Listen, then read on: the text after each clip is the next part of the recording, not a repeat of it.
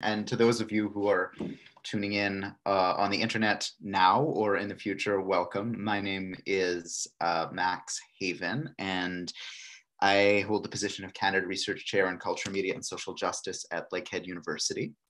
And this is the first of 4 seminars dedicated to exploring the themes and topics raised in a book that I have written and that is coming out next month. The official date of the launch is May 20th, 2020, titled Revenge, Capitalism, the Ghosts of Empire, the Demons of Capital, and the Settling of Unpayable Debts. This book is published by Pluto Press, and Pluto are the co-sponsors of today's event, along with Roar Magazine. Thanks to them for supporting it. Thanks to Emily and all the team at Pluto. Thanks to Cassie, who's running the sort of technical and administrative side here. Cassie Thornton is the co-director, along with me, of the Reimagining Value Action Lab, or RIVAL, at Lakehead University. And thanks to all of the participants, the registrants, people who have signed up for this seminar. We only had a limited number of spots for folks, and we're really glad that people were enthusiastic about it. If you weren't able to get in and you wanted to, we may do more seminars like this in the future. If you're just tuning in for the this part of the seminar, then so be it. That's fine as well. I thought what I would do to start is give a brief overview of the book for those who are not part of the seminar but are tuning in and want to learn a little about it. And then I'll go through some of the questions that have been sort of graciously posed by the seminar participants about the book and the themes in the first chapters of the book. So for this week, the participants in the seminar read the preface to the book, the introduction, and the first chapter, which I'll speak about in a moment.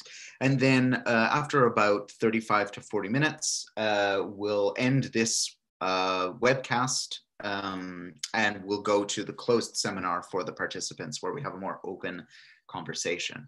So I hope you'll bear with us and join us again also next week and each and every Sunday up until May 10th for more Revenge Capitalism. So here on this slide, you'll see the cover of the book, which, as I mentioned, will be out next month on May 20th, Revenge, Capitalism, the Ghosts of Empire, the Demons of Capital, and the Settling of Unpayable Debts. And on the right, you'll see a table of contents. And I thought what I would do is briefly go over each of these chapters by way of sort of introducing the book before we get into the questions. Before I do that, I'll just say that my motivation for writing the book came out of a number of different sorts of projects over the last few years that have all been focused on the question of the imagination. So all of my work as a scholar and as an activist has been focused on this question of what is the imagination, what is the radical imagination, and how can it be activated, and what prevents it from being activated in the world in which we live these days, and specifically under capitalism. And my curiosity has always been about not just the way that capitalism as a system dominates or vanquishes or destroys our imagination, but in fact the way that capitalism relies upon our imagination. A lot of my investigations of that have been into the phenomenon of finance and financialization, where what appears, at least on the surface, to be completely imaginary wealth of derivative contracts, credit default swaps, you name it, the sort of weird abstractions that are created on Bay Street and Wall Street and the City of London, have such incredible power over humanity. So how is it that something that is imaginary comes to have such incredible power to orchestrate the labor and the cooperative energies of billions of people around the globe? It's a terrible form of the imagination, but one whose power, I think, has a lot to tell us. So in the past, I've written about financialization of culture. I recently wrote a book a couple of years ago called Art After Money, Money After Art, which was about art and how art is thinking through and dealing with finance and financialization in this last decade or so. On the other hand, a lot of my work has been about the radical imagination. It's been about social movements, and especially social movements for collective liberation.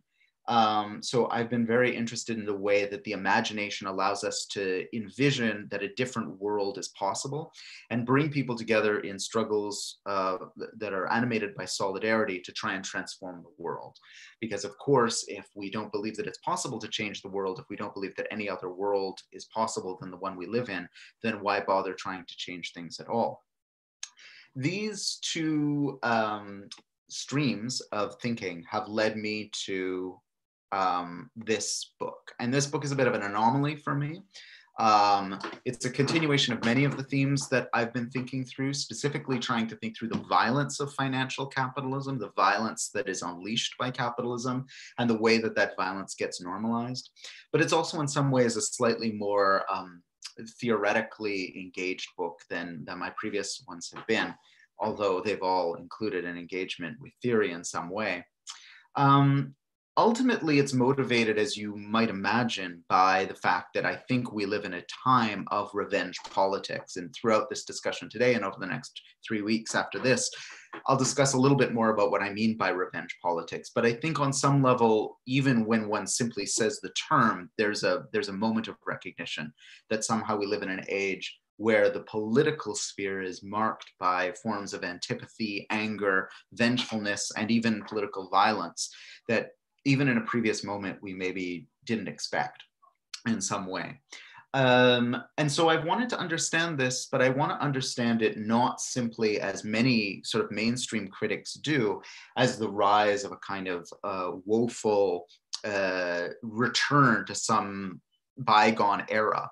But actually as something that is generated within and as a part of the sort of decrepitude of capitalism in a moment of its financialization, in a moment of its crisis.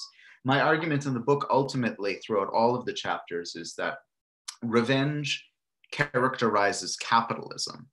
And as a result, it gives rise to revenge politics.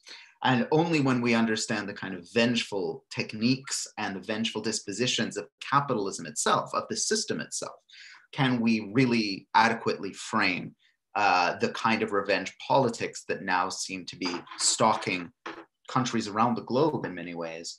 And indeed, only when we think through revenge capitalism and the way that a system can take revenge, rather than any individual within it, but a whole system can take revenge on people, only at that point will we maybe be able to think through what I term and sort of play with in this book is the notion of an avenging an imaginary. So I make this distinction between revenge and avenging, which I'll get into a little later today and we'll return to in the fourth week of this seminar in more detail. So maybe to frame this a little bit more as well, I would say that we have learned, many of us, and I think it's quite context and culturally specific, but in general terms, in the hegemonic global imaginary, there has been a lesson that we've been taught about revenge. And part of that lesson, I think, is very valuable. And part of that lesson, I think, is quite dangerous. Obviously, revenge does terrible things. Revenge tears apart whole civilizations. We have stories from almost every civilization around the world about the dangers of revenge and the way it can rip apart communities and rip apart our very souls. And those are not something that I would imagine I have much to say about. In some level, I'm not a philosopher as such. I don't necessarily want to speak about timeless truths of all humanity, and I very much distrust the whole impulse to do so. Rather, what I want to do in this book and in these seminars is encourage us to think about revenge as something whose very definition changes.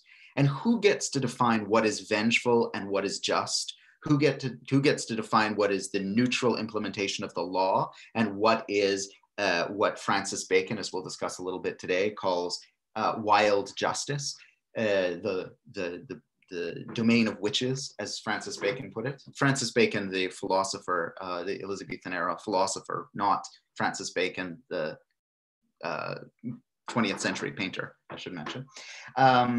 Who gets to define what revenge is a matter of power in society. It's a matter of discursive power, a matter of cultural power, and that's connected to political power and economic power. And so my argument throughout the book is that even how we define revenge has been shaped by a system of revenge. Capitalism, I'm arguing, is a system that is taking revenge. It's taking revenge on the planet. It's taking revenge on each of us. It's taking revenge on humanity. And as a result, it not only exacts that revenge and calls it necessary and calls it just, it calls it economics necessity, calls it the law of trickle-down economics, calls it the necessary paying back of debts. Not only is that occurring, it's also shaped and shaping the way in which we think about revenge. And I track in the book the way that over the generations, especially through the history of colonialism and class war over the last 500 years, the uprisings of the oppressed, the excluded, and the exploited of the world have been defamed or have been slandered by the powerful as movements that are simply gestures of vengeance. And rather, what's happened is the normalized revenge that has defined the lives of so many oppressed people, the kind of everyday revenge that the system takes on us through its economic logic or through its destruction of strikes, its putting down of rebellions, its use of police forces to murder people. These forms of normalized everyday revenge go unremarked, unspoken, and erased. They're simply said to be economic necessity, simply justice and its natural course. And so ultimately in this book, I'm trying to flip the script on revenge and say, well, what if we saw what a system does as vengeful? And we saw what people do when they rise against that system as forms of avenging, as not simply a nihilistic spasm of resentment, which is what the powerful have always labeled the movements of the oppressed, but rather as attempts to overturn a system, not just to balance the scales, not just to have an eye for an eye, et cetera, but actually to overturn the entire economic system. And by economic system here, I don't just mean capitalism as a means by which goods and services are exchanged. I mean the whole economy by which we come to imagine that justice is served. I mean the economy in the much broader sense of the way in which symbolic and material exchanges circulate. So this is the kind of bigger apparatus of the whole book. It's one that I explore a little bit in the introduction called We Want Revenge. And I go into more detail about it in the first chapter of the book, Towards a Materialist Theory of Revenge, which goes through a number of parallel stories. I've often thought about this book especially as a series of stories that I'm trying to tell that interlock and interweave within one another, but don't necessarily give us as clear a sort of argument, thesis, argument, etc., as many readers may wish for. And that's quite intentional. I think especially when we're talking about revenge, we have an amazing archive to work with of stories, myths, legends, apocryphal tales about revenge and avenging that we can draw on. And we're dealing with such a large and unwieldy topic that I think approaching it through multiple different overlapping and interlacing stories is the appropriate methodology to choose.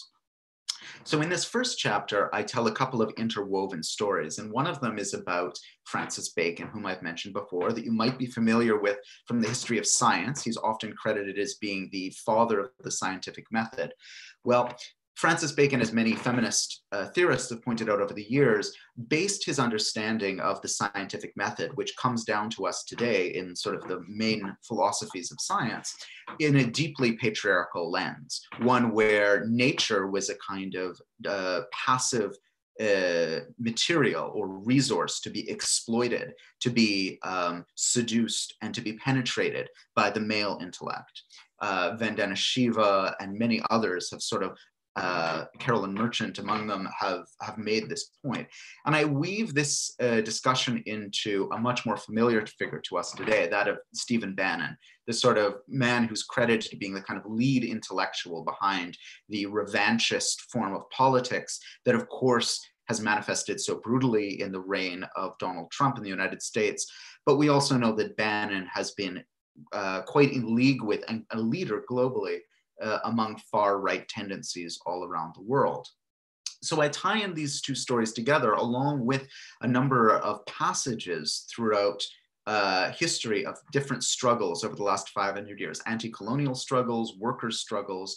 and the ways in which they've mobilized vengeance. Now, Francis Bacon wrote a very famous tract on revenge called On Revenge, in which he ultimately claims that revenge should never be undertaken by mere sort of citizens and commoners. But sometimes it's justifiable in Bacon's worldview, a very conservative worldview, I should mention. He's the chancellor to King Henry VIII and Queen Elizabeth.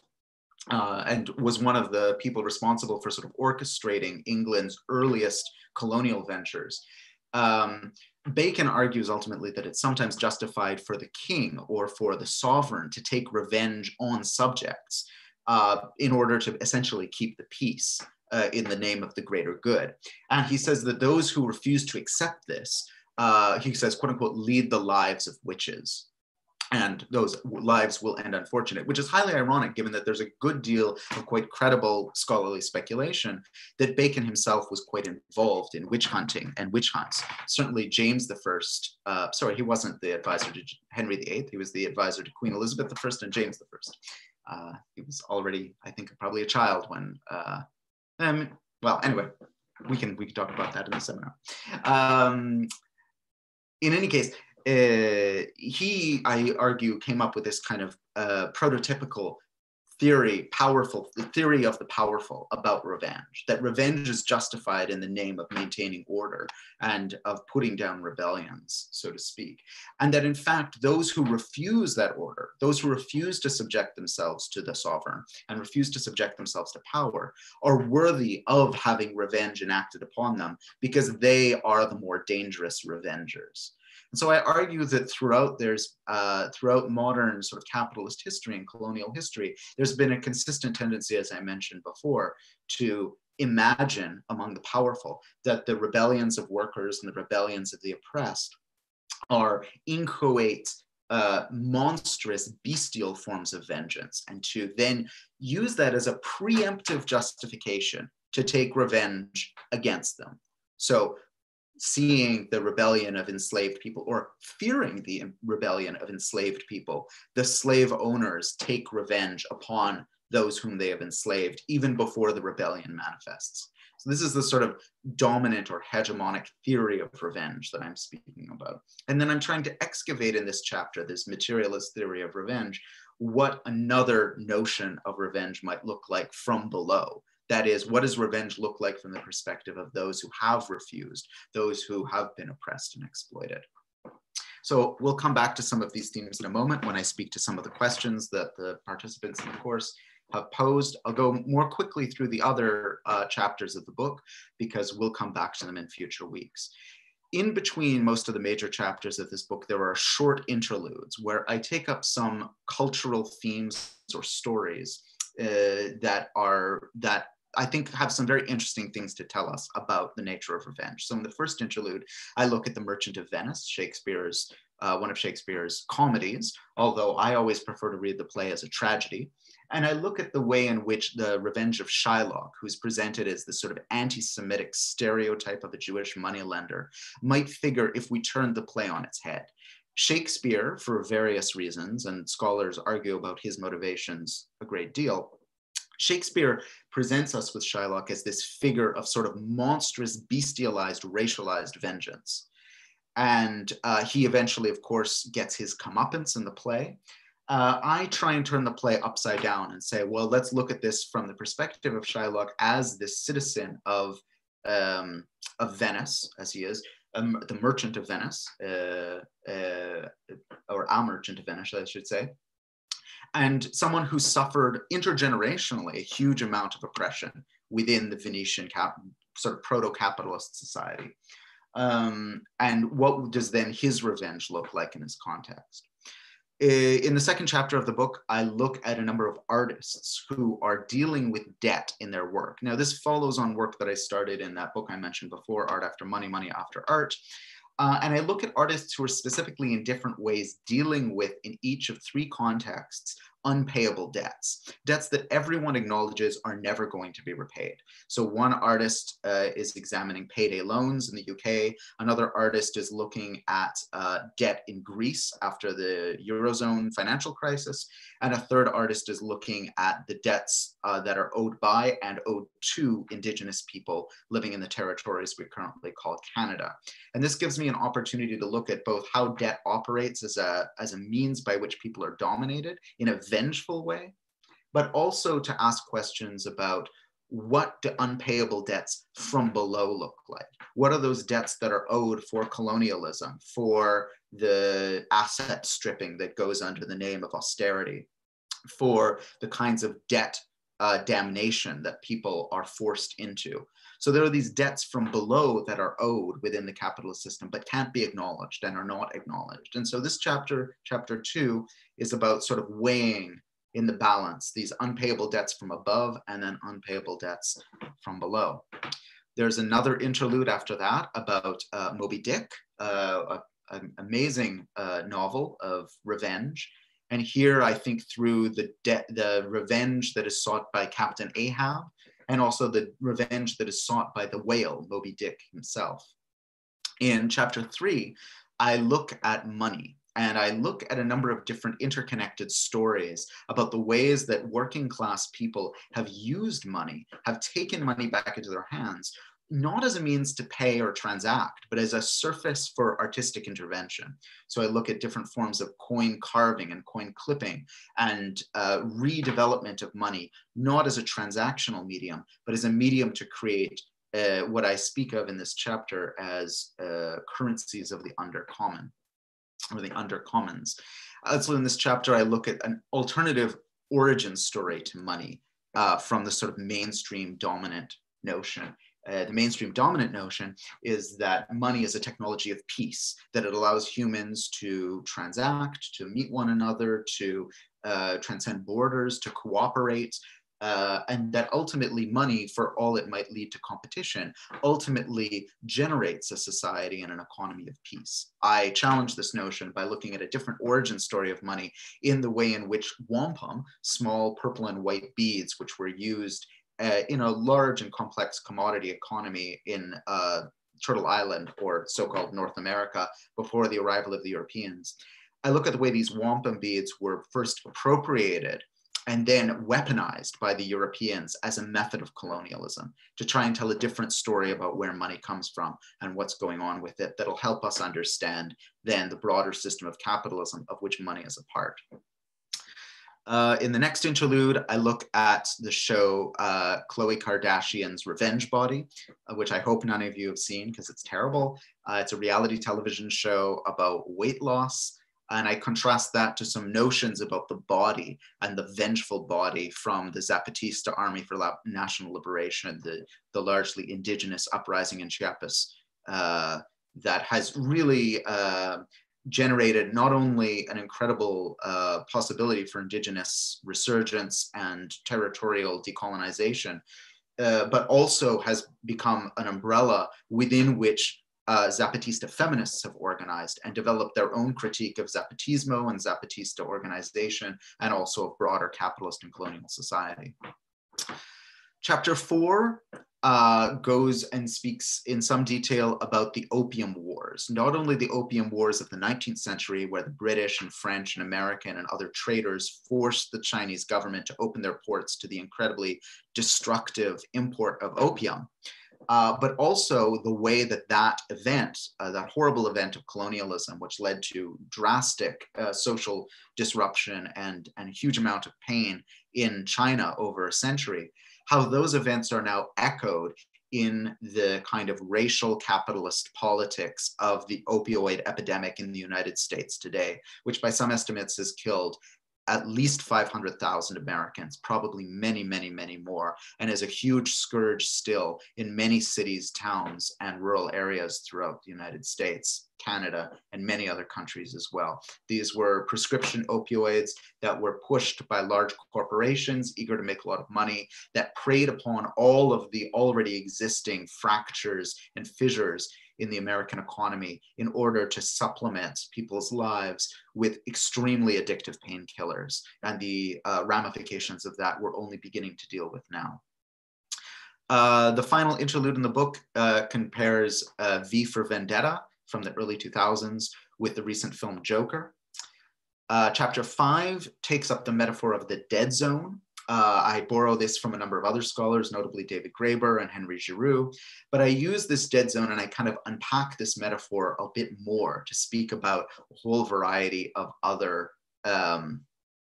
ways of thinking about what is happening to our world through the sort of procedures of revenge capitalism.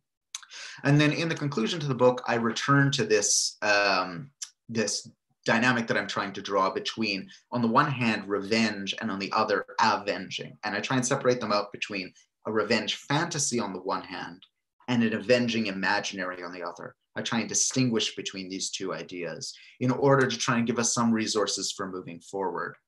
And then there's finally just a small coda to the book where I sort of try and summarize the main arguments of the book in sort of 11 key points.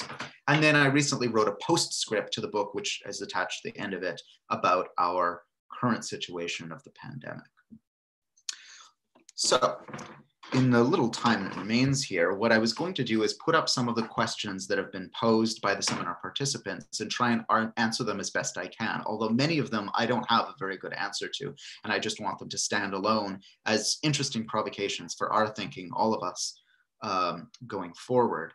I've removed the names of the people who posed these questions because I didn't ask their permission beforehand if I could use their names. So to those who didn't wish to have their questions posed, don't worry, they're not associated with you. For those who did wish to have their questions posed, but their name isn't attached, I apologize and we'll rectify that next week for when we speak about other matters. And I think a number of these questions will help maybe explore some of the key themes in the book.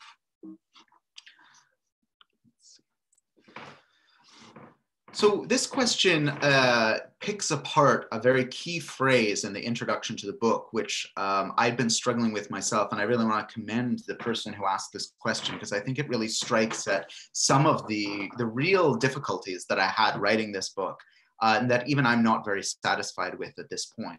So I'll just read them aloud here. This person writes, your definition of capitalism as a revenge economy, as a system that it is a system that, one, appears to be taking needless and ultimately self-defeating revenge upon different populations. And this person writes, I was wondering if you could expand on the difference between capitalism appearing to be a system in which revenge is needlessly exerted upon different populations and it being such a system. So what is this distinction between appearance and actuality? It's an excellent, excellent, very difficult question. Second, they say, from which perspective is it that revenge is needless? Our perspective, which would reject it as wronging us unfairly, or is it needless from capitalism's perspective in the sense that it could control us without taking revenge upon us? Another great question. And then third, in which way is the mode of operation of the capitalist revenge economy ultimately self-defeating? Is it because it fosters a potential for us to cultivate avenging imaginaries and through these mobilize a transformative anti-capitalist we? Again, a great question. I'll try and answer these somewhat briefly, but we'll have to discuss them in more detail in our conversations later. So the first one is the difference between capitalism appearing to be a system in which revenge is needlessly exerted upon different populations and it actually being such a system. This is a very difficult question for me, largely because I am still exploring, along with a number of other scholars and thinkers, to what extent capitalism's appearances become real. Marx, who remains perhaps one of the best theorists of capitalism, referred to this as a real abstraction. So an abstraction, something that doesn't necessarily exist in the world, can become real through the force of its operations. And the best example, perhaps the quintessential example, is money, right? Money is not really real, especially the type of money we use today, which is just a string of numbers in a database somewhere. But even when it's a coin or a bill, it's not a real thing of value. It stands in for value. It is an abstraction. And it's an abstraction within capitalism of our capacity to cooperate and labor together. And yet money becomes real through our use of it. Or we could take another example of, the institution of heterosexual marriage. Well, marriage is a concept, right? Heterosexuality is in fact itself a social construction, a concept, but it's one that becomes essentially real because we reinforce it every day through our sort of repetition of the codes, the scripts, and the performances of such a thing. So in a certain sense, when I'm speaking about capitalism appearing to do something or appearing to be something, I'm referring on the one hand to this question of real abstraction and how abstractions become concrete and how concrete things then become also abstract. On the other hand, I'm also trying to hedge my bets in this framing, because on the one hand, we can't actually say that capitalism wants revenge, right? It is not a human. It doesn't have human motivations. And therefore, to say it wants revenge or is taking revenge is to take some poetic license. My argument in the book, however, is that ultimately all we have in our struggle to define and understand capitalism in our moment is metaphors. And I think as a metaphor, revenge is a very useful one for explaining capitalism in our moment. So when I say it appears to be a system of revenge, I don't mean to say that it's an illusion. I mean to say that that is how it appears to us, and it behooves us to try and describe what's happening underneath. And I'll come back to this in another question in a moment. From which perspective is revenge needless? Our perspective, which rejects it as wronging us unfairly, or from capitalism's perspective, in the sense that it could control us without taking revenge upon us? Part of my argument in this book is that as capitalist accumulation cycles accelerate, as capitalism becomes more and more chaotic, it loses the plot, to use a contemporary turn of phrase. It starts to take actions out of all proportion. It begins to become more and more needlessly violent. And when I say needless here, I mean that the capitalist system could likely reproduce itself without so much violence. And yet violence it indeed enacts. It does end up appearing, as I say, vengeful. But this is a bit of a moot point, because what is necessary for capitalism, what is unnecessary for capitalism, it's difficult to say what would be or would not be. It's a sort of counterfactual argument you would need to make, like, oh, could we have capitalism without colonialism? I would argue that's absolutely absurd, that no, capitalism and colonialism have always moved together. But there are very reputable and interesting scholars who argue that, well, maybe it's possible. So ultimately, I think that this argument is to say that this needlessness tries to refer to the extremes to which capitalism has been pushed by its own internal contradictions. And this brings us to the third part of this question. My argument in the book is that the vengefulness of capitalism is not the intention of the system, it is the effect of the system. Capitalism does not intend to be vengeful. Capitalism cannot intend to be anything. It is in effect, in the sum of its actions, vengeful.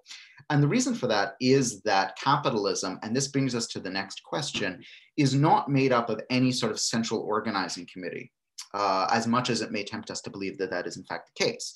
It is actually made up of the competitive efforts of many, many, many different capitalists who are all competing with one another, occasionally cooperating and colluding in cartels, in forms of sort of secret societies, if you want to believe in that stuff. Although some of them are very legitimate and aren't even that secret.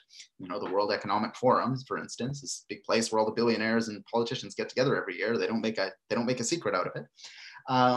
But more or less, essentially, for capitalism to function as such, it needs to ensure that all of the capitalist actors within it are all competing with one another.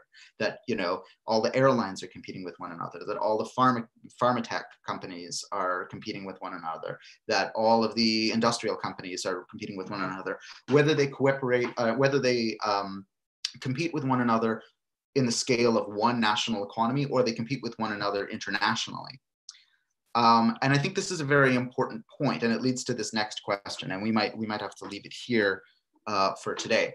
This person writes, you explain in the section revenge is inherent in capitalism on page 5 of the book that, quote, indeed a kind of vengeance is at the core of capitalism, though a revenge largely executed without any single human being intending it, operating through the everyday and allegedly inevitable banalities of the economy. And the person writes to me, or writes, this seems very important to me. You elaborate this by saying, quote, I am arguing that under capitalism, a system driven by contradiction and competition rather than coherence and conspiracy, systemic revenge emerges without any single agent intending it. Can you describe some of the ways that these mechanisms of capitalism that do not involve the intentions of any people interact with conditions that are social? I'm so glad that the person posed this question, because it's something that I've been really struggling with to articulate in this book. And I think it's very important for our thinking and strategizing as we go forward into this really incredibly dangerous moment of revenge capitalism now. Generally, my study of finance and financialization led me to the conclusion. I read tons and tons of sort of ethnographies of financiers and met with and talked with a lot of financiers. And these are some of the people who are extremely powerful in the whole scheme of global capitalist relations, but all of them feel completely powerless. They all feel, to every single one, that they are completely replaceable at any moment and that there are dozens, if not hundreds of people willing to take their place.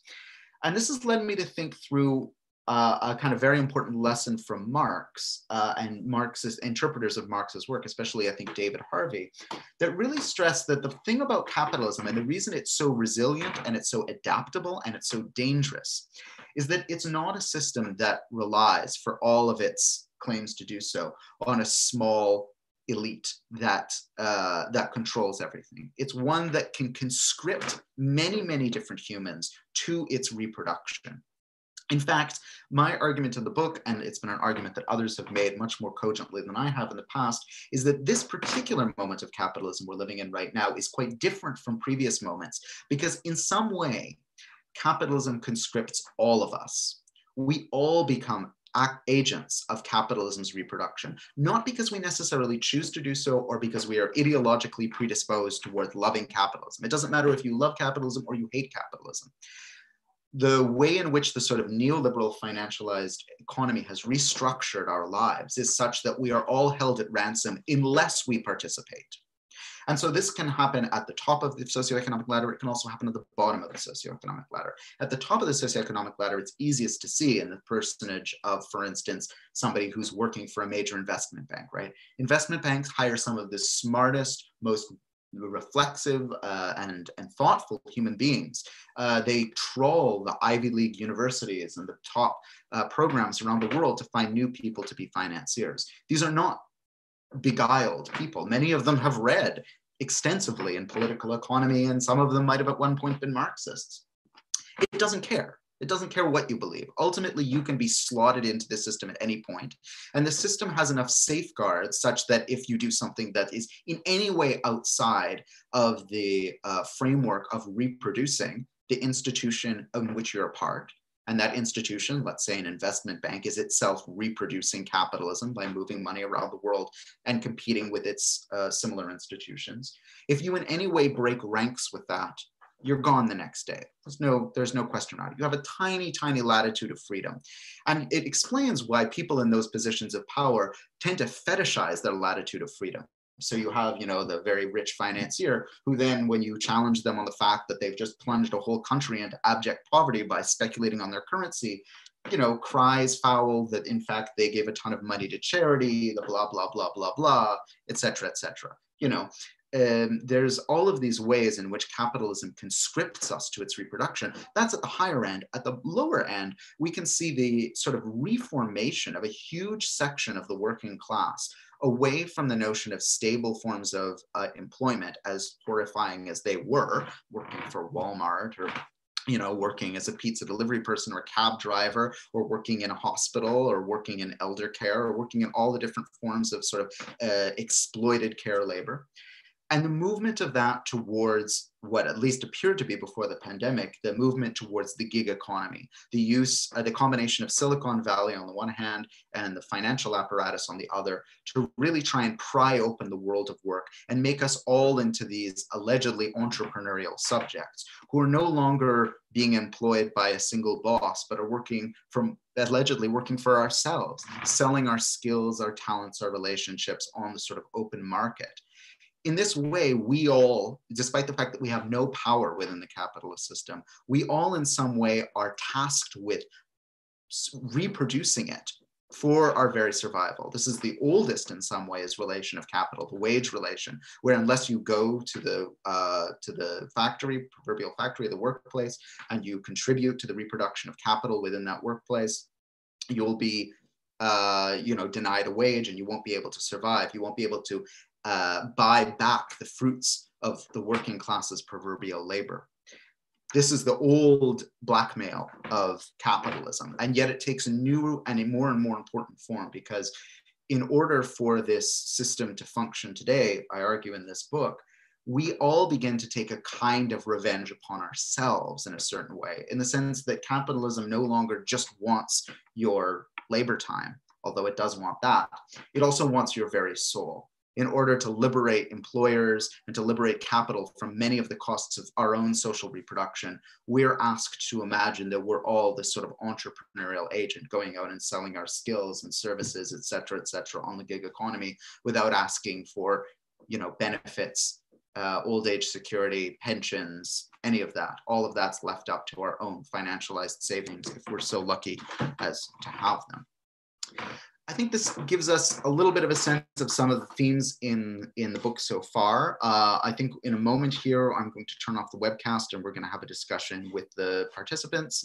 I'm happy that we've had these first few questions. There were a whole number of really amazing other questions that we didn't have a chance to get to in this presentation, because I tend to go on a little bit. It's a bit of an occupational hazard for professors, I'm sorry. But I do hope that we'll get some in the future, and maybe we'll post them alongside this on the webpage. Do join us in future weeks, if you'd like, in which I'll be doing much the same thing as I do here. I'll summarize material from the chapters that we're discussing that week and read more of the questions that have been posed by participants. And so with that, I'll bid adieu to our live streaming guests and look forward to seeing you next.